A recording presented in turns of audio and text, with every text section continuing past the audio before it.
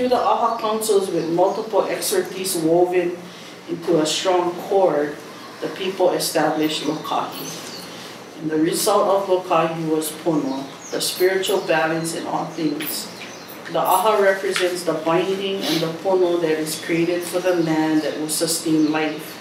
This prepares the way spiritually for the land physically. So it's like, you gotta kahea for that. You gotta kahea for Aino Momona. You have to envision it first and then it will become Momona.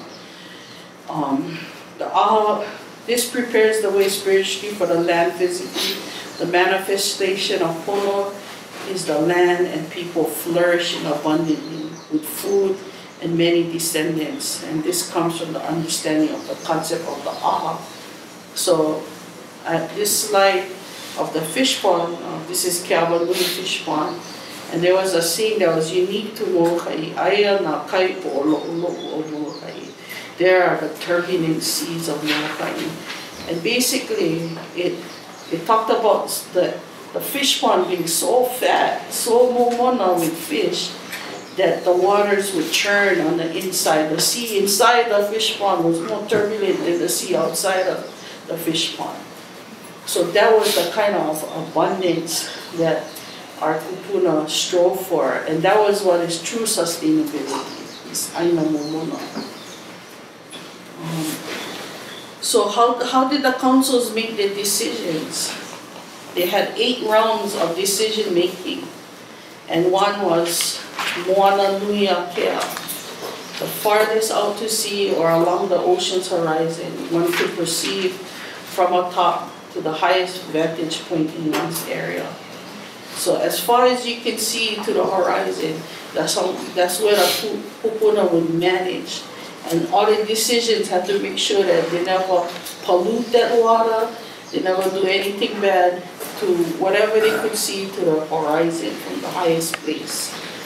Kahakai pepeao, where the high tide is to where the level or the soil starts. This is typically the splash zone where the crab, limu, and opihi may be located. Sea cliffs or a gentle shoreline dotted with a coastal strand of vegetation. Sands or turtles and seabirds' nests or extensive sand environs like Mo'omomi in the northwest Molokai that expand upward all the way to the mountains. So that's Kahakai Pepeao. You gotta worry about that zone too. Mauka, from the point where the lepo, where the soil starts to the top of the mountains. Nabuliwai, all the sources of fresh water, ground, artesian water, rivers, streams, springs, including springs along the coastline that mix with the seawater. So you know, whether you're gonna do an cesspool or whatever, they're going to poison the waters, the AHA council would go, it is thumbs down, you know. So all these things they worried about. Kalevalani, everything above the land, the air, the sky, the clouds, the birds, the rainbows. So you look, Clean Air Act, you know, they give emission standards. Our kupuna probably would say 0 emissions, you know. Kanaka honua, the natural resource is important to sustain people. However, management is based on providing for the benefit of the resources themselves rather than from the standpoint of how they serve people. Papahe lolona, the knowledge and intellect that is a valuable resource to be respected, maintained, and managed properly. This is the knowledge of the kahuna, the astronomers, the healers, and other carriers of ike. So what you know is important too, and you have to keep that knowledge as sacred. Keihi'ihi, elements that maintain the sanctity or sacredness of certain places. So to think of like Mauna Kea, it's sacred to all Hawaiians. You know, so how much telescopes going on that mountain? You know, it's not about the environmental impact per se. It's are you removing the sacredness of that place? So those were the 8 rounds of decision making and ethics that the AHAs applied, and they likely recognize that more more than just good intentions were necessary for making sound decisions. The AHA as a collective considered every idea along the 8 realms of decision making. Potential solutions were weighed according to how beneficial or detrimental they were to each realm. If a proposed solution was determined to be good overall to each of the realms, then that measure was adopted for implementation. So Kumujan Kaimikawa expressed that the wise management resulted in lokahi, the balance between the land, the people that lived upon the land, and Akua, the gods. In turn, lokahi manifested pono, the spiritual balance in all things. So this mana'o was shared to me by Dr. Kavika Winters, who was halal, part of Kumujan's halal. So many of the things that we feel, you know, in our hearts and in our na'al, what is right and what is wrong, really comes from these principles that the AHA made their decisions. And so these councils were organized according to moku. So this is, for example, this is Oahu, you know, and that's their various moku. And the island itself is a moku puni. So what had happened was the management was so effective that the population flourished and the resources flourished, and there's aina momona all over the place. So then the councils got together again and said, we gotta further divide these moku into ahupua'a. And so these are smaller land divisions within the moku. And so the councils became from aha moku to aha ahupua'a. But if a decision or an issue concerned the entire moku, then the aha moku would convene. If it involved the entire island, then all the AHA councils for each moku would convene. But if an issue just affected that ahupua'a, then the experts within that ahupua'a would be the ones that made the decisions. Okay. So now you see why we're so attached to our piece of aina. You know, this could be like one mile long stretch, but the most special place on earth for us. You know, and that's why, because of how the land was divided. Okay. So ahupua'a, they were not all watersheds. So this is, again, some of the simplistic ways of defining ahupua'a kind of removes that cultural part and the essence. But these are some of the things about ahupua'a. You know, and ahupua'a runs from the sea to the mountain, the typical, and contains a sea, fishery, and beach, a stretch of open, cultivable land, and higher up is forest. Inland and shore fish ponds were included within its boundaries. That's according to the Kamakana case, and it looked back to what was those principles. When we look at the boundaries of Pulehu Nui case, a principle very largely obtaining in these divisions of territory, ahupua'a, was that a land should run from the sea to the mountains, thus affording to the chief and his people a fishery residence at the warm seaside together with products of the highlands. So why am I saying this? Why is this important? Nowadays, the understanding of ahupua'a is just at the end of the shoreline. But actually, the ahupua'a included the nearshore fisheries. So when we start talking about where our rights are included, we also got to think about the fisheries, not just the land. Okay, so I just wanted to share a little bit about what Kumujan had expressed regarding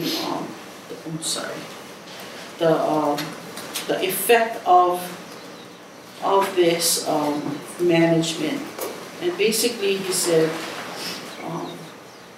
after the passing of the first 7 generations under the AHA councils, peace was established.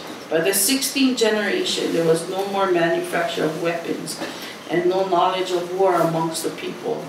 The leadership of the AHA councils was so proficient in providing for the people's needs that everyone had enough food, materials for housing and clothing. There were no rich, no poor. Because of the AHA councils, the people were able to progress and expand their farming and fishing abilities and excel spiritually. About 300 years after the formation of the AHA councils, the land became abundant and the population of the islands exploded. So basically, so you can see, like, with this kind of wise management, what you will see is Aina Momona. So if you like know if you're being a pono leader and you like know if the Aina is okay and the people are okay, just say Aina Momona. Flourishing people, flourishing land. Okay? So some of the ways that our kupuna sort of manage these sort of biocultural zones was looking at it from the terms of the Vau. So Vau Akua was the realm of the gods, and that was the upland forest gathering the rains, the sacred place of the gods. And you know, most people wouldn't access that area, or maybe only like bird catchers. And if you needed occasionally some core to make a canoe. So I was hearing somebody talking about the name of their rain, and that the rain comes from the ocean, the trade winds going up. So you see, our kupuna were so wise, they already knew all this stuff. So they said, Vau Akua, leave it alone, dwelling of the gods. Vau Nahele, you know, this was the perpetual rainforest where giant trees and tree ferns grew. Under perpetual cloud and rain. So this is the saturated forest just below the clouds, where human access is difficult and rare. And so this was an area too that was kind of kapu. The areas where the people inhabited and utilized the most was the Vau La'au and the Vau Kanaka. So it's what our kupuna did was they grew certain hardwoods that were important for construction. They had really a food forest, so it looks like a natural forest, but certain crops were selected, but grown in such a way that it was, you know, ecologically sound. So that's why I have a picture of this is a natural forest, and this is a food forest. You know, so you got all the wood for building, you got all your fruit trees, all these kind of things. So the Vau La'au was important. And then the Vau Kanaka was, you know, where a lot of the land was being cultivated. That's where you see the taro terraces. And what's essentially happening is a kupuna would build these terraces along the contour of the land and slow the flow of the water so that spring lines would be created below. So if you think of the realms of decision making again, right? Namui wai, it's like, how can we make more water? You know, how can we make Aina Momona? Well, we gotta take care of this water as a precious resource. Okay, and then the Vau Kanaka also included the ocean, the kahakai, the fish ponds, gathering opihi, limu, all these areas. And Dr. Carlos Andrade, in his book about Hana on Kauai, says about the nearshore fisheries, rather than being perceived as open range, free to being plundered and accessible to all, the inshore areas were cared for as if they were extensions of the gardens.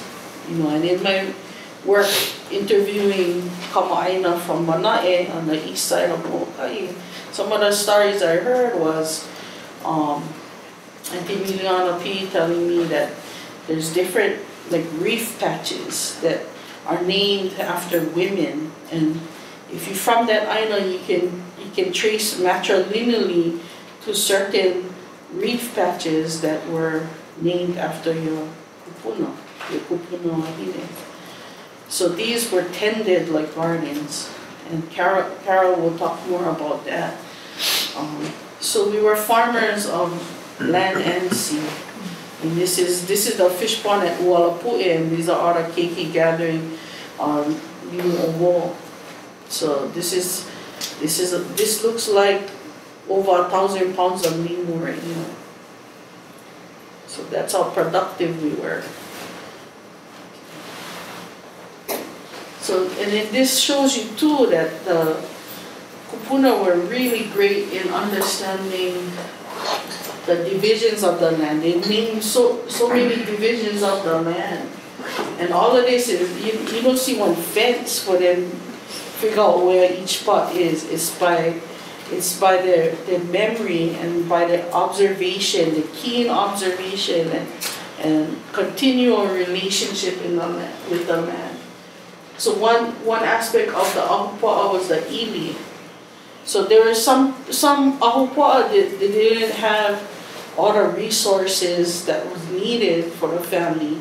So you'd have like ili lele, like jumping ili.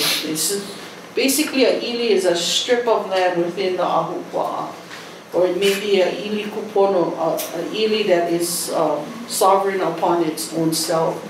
But typically, the extended ohana lived in the ili, and so they would have a fishery residence, they would have a place to grow the taro, and they would have all kind of resources, things that they would need for construction and access to building materials.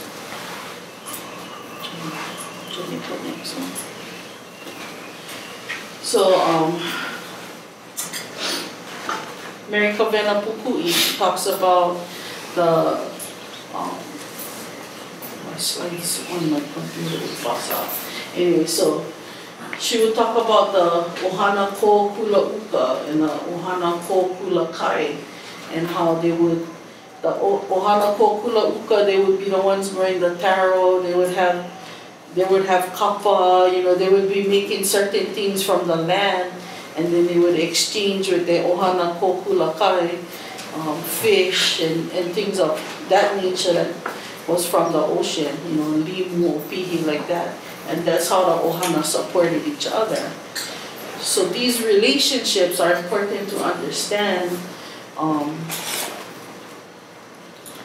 And then also they had names for the ocean, down to Pueone, the beach, inshore, sand dunes, our sandbar, the sandy edge of the sea.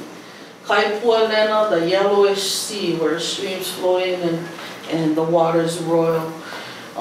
Kai Kohola, a shallow sea inside the reef, the lagoons, the blue holes, that kind of area. Poina Nalu o Kaipoi, where the sea breaks, so that's the breakers, right where the reef, where a wave hit the reef. Kai Uli, the deep blue sea. Kai Ele, the dark sea. Kai Polohua mea Akane, purplish blue, reddish brown sea of Kane, designated the far reaches of the immeasurable sea. Yeah, so that's how deep the kupuna were in identifying the place. So at I think the end of the 9th century, that's when the beginning of the ali'i system began. And so there were some areas that were still kind of disorganized. So there's chants about famous mo'i, famous chiefs that united their island and organized the land among these moko and ahupua'a. So one is Ma'ili Kukai on Oahu and Mano Kalani po on Kauai. So there's all these songs and chants written about them and how revered they were because they brought peace upon the land and they brought aina momona. So then you gotta think of like these aha councils as maybe the bottoms up kind of way of managing. And so ohana, each ohana had their own haku, and they would organize each other and they would make sure that their ahupua'a and their ili was productive. But what these ali'i did was they kind of created a centralized government. So it was the perfect top-down and bottom-up process. And sometimes chiefs would fight each other and through conquest acquired territory. And so there would be a kalai aina, a dividing up of the authority over this land. But typically the ahupa and the moku stayed the same. And so what was really the constant was the ohana. And each ali'i loyal chief that was part of the aha ali'i that were distributed authority over some of these ahupa'a. They were called ali'i ahupua'a. And then the ali'i ahupua'a would designate Konohiki. So that's where this Konohiki came, this Konohiki understanding came. So if you looked at how Hawaiians governed themselves, the po'o was the head was the mo'i or the ali'i nui, and then the po'ohivi, the shoulders was the kahuna, and then you said that the hands was the kanaka kalai moku, lavai, so the po'e, the people were really the corpus, and then so you had the maka'ainana supporting and creating the productivity on the land, and you had the po'o, the governing structure being the ali'i. But the Konohiki had this sort of expertise role, and Carlos Andrade, he kind of breaks down the name of Konohiki, and Kono is to invite, entice, induce, prompt. Hiki is something that can be done, like, hiki no can do. So basically the Konohiki had to be kind of charismatic. He had to be able to entice people to do the Hana, right? So like fish pond can be built by one person. It takes a tremendous amount of labor to create a fish pond. So the mo'olelo in Molokai was all the fish pond rocks that you see all along the south shore, the protected shoreline of Molokai. They came from the north shore, that's 10 miles over the mountain and down this steep pali. And human chains of 7 people wide, men, women, and children passing stones. So all the mana of our kupuna is in each stone. So you're gonna need one Konohiki for organize that kind of stuff. So basically the Konohiki had to be this guy that could rally people and motivate